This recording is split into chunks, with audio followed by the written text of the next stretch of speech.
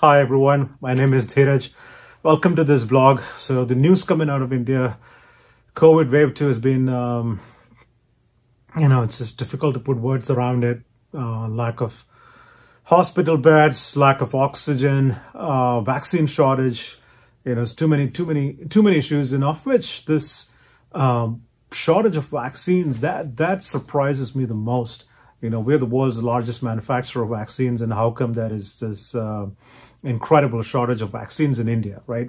So that's the issue which I want to peel back and look into it deeper. So in order to understand, I'm going to make a basic assumption that the government of India, the central government, like any other governments in the world, went into this with an overarching goal of to vaccinate as many people as possible, as fast as possible.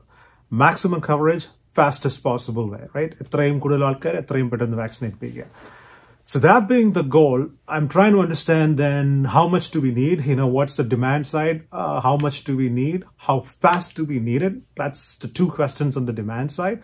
Then we'll look at the supply side of how much are we buying? How much can we manufacture? So let's dive in.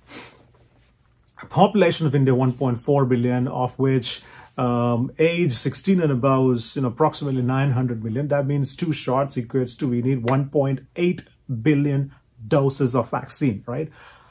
If you consider wastage and stuff, it's approximately 2 billion doses. That's what we need. For simplification purposes, think about it as we need 2 billion doses. And how fast do we need it? Of course, there's no point in vaccinating everyone over like 3 years. That's too slow.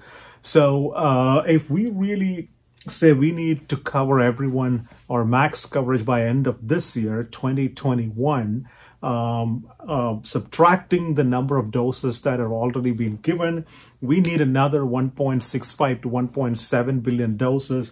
That translates to 205 million doses per month, or 7 million doses per day, right? 7 million doses per day from now through end of the year will mean we will vaccinate most of the country by end of the year. Now that's the best case plan, right? If we're going to plan like that and go about it, we've all been part of, home improvement projects or projects at work and stuff like that. We know that there's going to be delays. So if you plan by end of the year, if that's the plan, it's likely going to, by March or April of next year, we have a chance. So that needs 7 million doses. Now that's, before we say that, okay, we can do that, we'll have to look at how are we doing right now. Right now, we're averaging 2 million doses per day, right? So that pace, if that pace continues, the max coverage or herd immunity, the full coverage in India, we will accomplish it in 2 years and 2 months, or by 2023 March. Now, that's unacceptable. We cannot, that's just waiting for 2 years and 2 months, plus the delays and stuff. We're looking at 2.5 years. That just cannot happen for the world's largest manufacturer of vaccines, right? That is just not a viable way. The best performance so far, earlier in the month of April, we were doing like 3.5 million per day. So if we accomplish that now on out, when I say 3.5 million average per day, that means some days it could be 4.5, some days it could be 2.5. But on average, if we hit that 3.5 from now on out, we'll be done in year and 3 months. So we're talking call it July of 2022. Still not great, but definitely better than 2023 at the current pace. So to think about, okay, bare minimum, we need to get to that 3.5, per day back. What is maybe an accomplishable, maybe an objective, to put out in front. If the government says, if our goal is 5 million per day, that's 150 million per month, that will mean we would be done by March of 2022. So we'll be done by March of 2022, which a delay, a couple more months here or there. Practically that means by April, May we'll be done, right? So remember that number, 5 million per day, 150 million needed per month. 150 is what we need per month. Now let's look at the supply side. So two key questions on the supply side is how much are we buying and how much can we actually make. So the first thing is, how much have you ordered for the next 3 months? So April 28th, Government of India said they ordered 160 million for the next 3 months. They have a stockpile of 25 million doses. Altogether, they have 185 million. I said before, we need 150 per month. So that is 450 for 3 months. So 450 minus 185 equal to 265, right? 265 is the gap. And that's the gap which looks like right now they're expecting state governments and private organizations to, cover for it. So now, straight away I have two questions. Number one, will all state governments step up? And it doesn't help to have, Maharashtra vaccinate 25% of the population and Gujarat to vaccinate, 90% of the population. That's not herd immunity, that's not going to work. So you have to ensure that all states will step up aggressively with the same objective of vaccinating their entire population. It's a logistical challenge. And then the second thing is, if you put yourself in the shoes of someone in the state government, you need to know how much private hospitals will order, right? In order for you to figure out how much, okay, I know this is what's coming from center. I need to know how much do I need to order. So how much is a private hospital going to order? I can subtract that and get my number. Otherwise, I might end up over ordering. The way things work, the bureaucracy, red tape in India, that practically means the state governments are likely going to wait and see how much the private hospitals are going to buy before placing their orders, which compromises one of the key principles, which is how fast can we, vaccinate our entire population. Next key question is, how much are we manufacturing?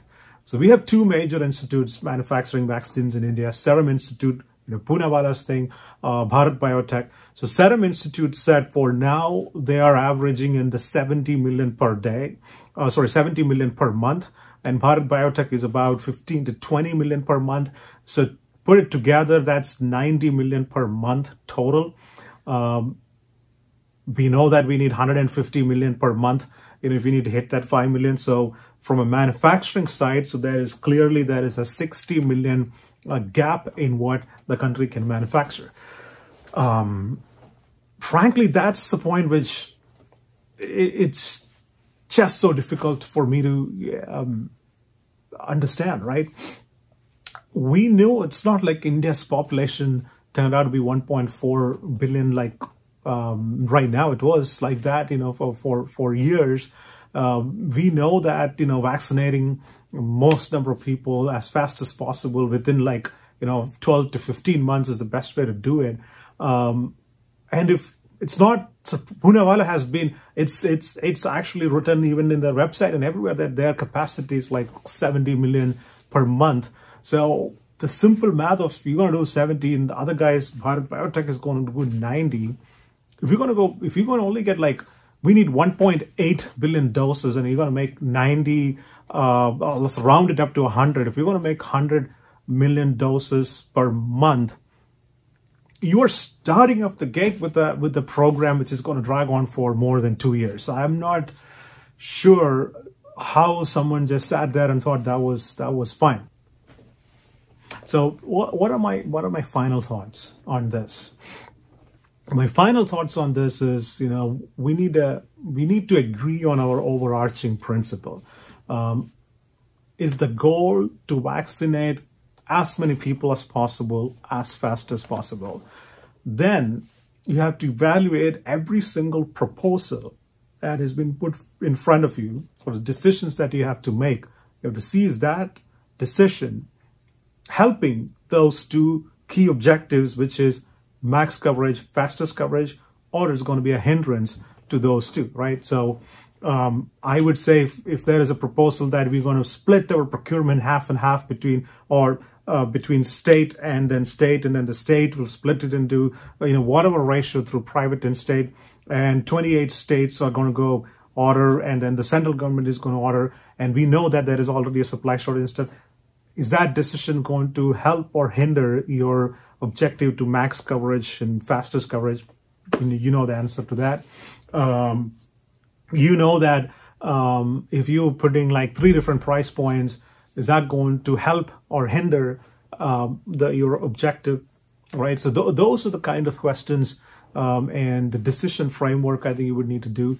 So my, thought, my hope would be that the governments, will sit together and figure out, this is those, focus on those two objectives: max coverage, fastest coverage, and then make decisions which will help that and not hinder that. Thank you very much for listening and appreciate your time.